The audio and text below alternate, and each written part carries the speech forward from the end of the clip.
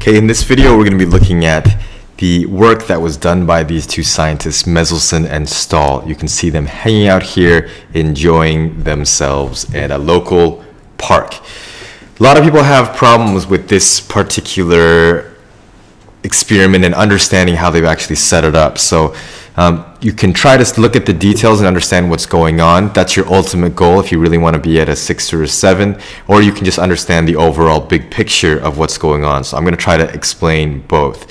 So first, a little bit of background information. You need to know that DNA as a molecule, as a macromolecule that's made up of nucleotides, contains nitrogen. There's nitrogenous bases in there. A, T, C, and G, these are all nitrogenous bases. And their work was to try to figure out exactly how DNA replicates. So there's different models for how DNA can actually replicate. For example, it's like you could copy a painting. So you could have the DNA molecule sitting there, and then right next to it, you construct the exact same DNA molecule by putting all the pieces together, by looking at that other one. You could have it where each strand could separate and then it becomes a template for forming the new one. So they really wanted to figure out what was actually going on in terms of DNA replication. And we'll look at this diagram here in a second. The overall big picture is that this experiment here provided evidence for something called semi-conservative replication. If you break that down, it means that replication is happening. So we're making a copy of something, but it's semi-conservative. Semi-conservative meaning part of the original is conserved or saved. Part of the original is conserved or saved. And if you look at this diagram here at the end, you can see that we've colored these two strands different. So I have a red strand here and I have an orange strand. And the idea is that when I'm making a copy, I use one of them as a template. So the red one becomes the template that I use to build the orange one. And if you've looked at DNA sequences, then you know you get things like A, T, C, C, G, G, C, T, A. And by looking at which base or which letter is on the left, you can figure out which base or letter is on the right. So we can even read the template. So if I see an A on the left, then I know there's got to be a T on the right. If I see a G on the left, I know it's got to be a C on the right, and so on and so forth. So this experiment produced the evidence for semi-conservative replication. So when we say that DNA replication is a semi-conservative process, we owe this to Meselson and Stahl for their really clever experiment that they used here. So I'm going to try to summarize this and make sure you understand what's going on. You also have to understand this idea, a little bit of background. Besides the fact that DNA contains nitrogen, there are different isotopes of nitrogen, and we can detect the different isotopes of nitrogen. Most nitrogen atoms are of the type that are called nitrogen N14. But there's another type which has slightly different nucleus configuration, which ends up with N15, and we can detect N15, and it actually makes the atoms and the molecules slightly heavier, because we're actually adding neutrons into the nucleus. We don't have to worry about that too much. The point is, if any molecule uses nitrogen 15 instead of nitrogen 14, it makes it just a tiny bit heavier. If we put it on a scale, it would measure a tiny bit heavier. And by measuring the differences between these, we can actually figure some pretty clever things out.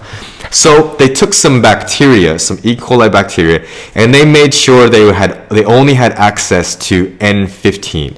So all the DNA that was made by this bacteria here, only had the heavy version of nitrogen. So compared to bacteria that only used the N14, all these bacteria would be slightly heavier. All the DNA in here would be slightly heavier. So you have to understand that concept first. Using N15 would make the DNA heavy. Using N14 would make the DNA lighter.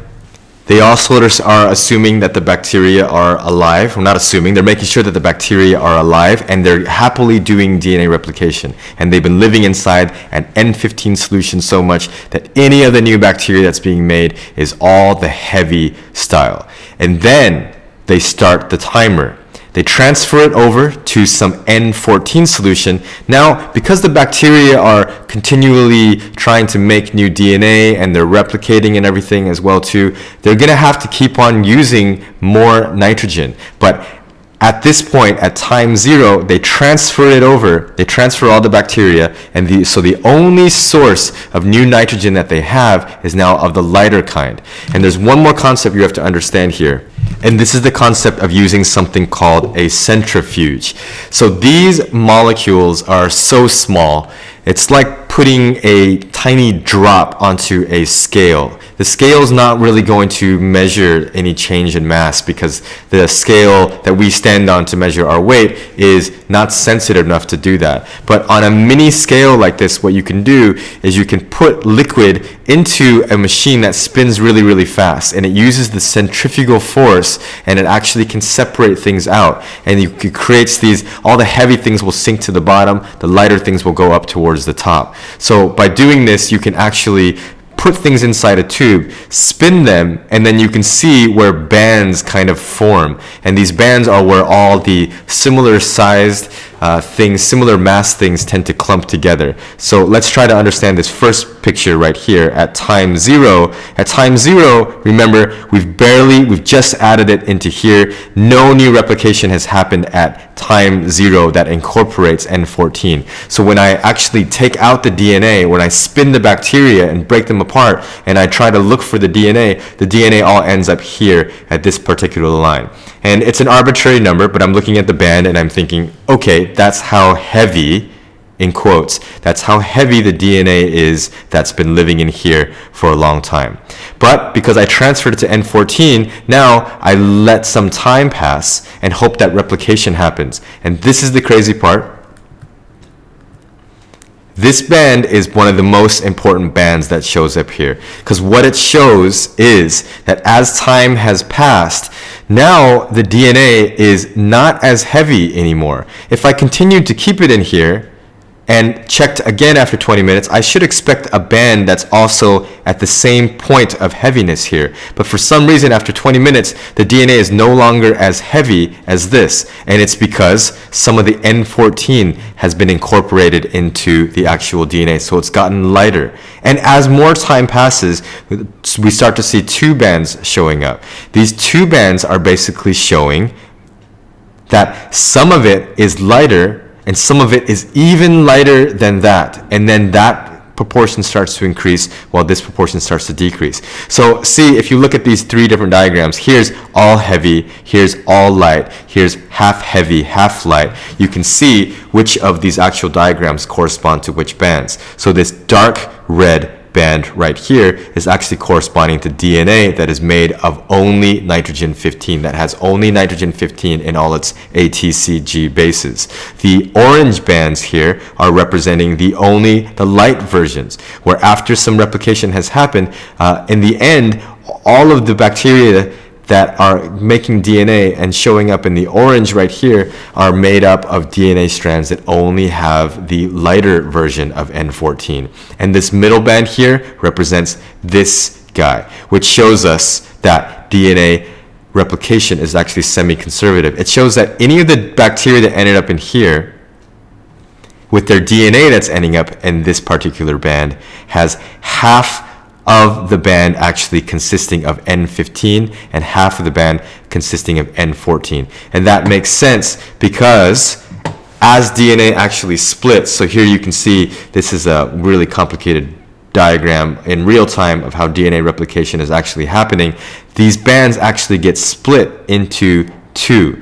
So the DNA strands get split into two, and then one side gets replicated and the other side gets replicated. And so you end up with this idea right here. So take a look at these boxes. This band is the key that revealed this idea that it has to be semi-conservative, that the strands, are actually splitting, and one side is being used as a template and the other side is also being used as a template as well. So try to think about what these results would have looked like if it was not semi-conservative replication. If it was not semi-conservative replication and we all of a sudden transfer the bacteria to N14, then we would probably only end up seeing two different bands, this dark band down here at the bottom and this top band, because any new DNA would only have N14 if it wasn't semi-conservative. But because it is semi-conservative, we can have some DNA molecules where one strand has the heavier nitrogen and one strand has the lighter nitrogen. So it's the existence, one more time, of this band in the middle, which is giving the evidence for semi-conservative replication. If you're having trouble understanding how all of this fits together, there's plenty of animations that are available online and on YouTube, so make sure to check those out. You might be struggling with these two techniques or the background knowledge. What the heck is the difference between N14 and N15? How does that come up? What is an isotope? Why is this heavier than that? And also this technique of a centrifuge as well too, used to separate things. When you spin things, the heavier they are, they go to the bottom. The lighter they are, they don't go to the bottom as much. And so those are the two techniques that are really being used here, and also following the change over time. So that's an overall summary of the Meselson and Stahl experiments and how they figured out that DNA replication is semi-conservative. Good luck.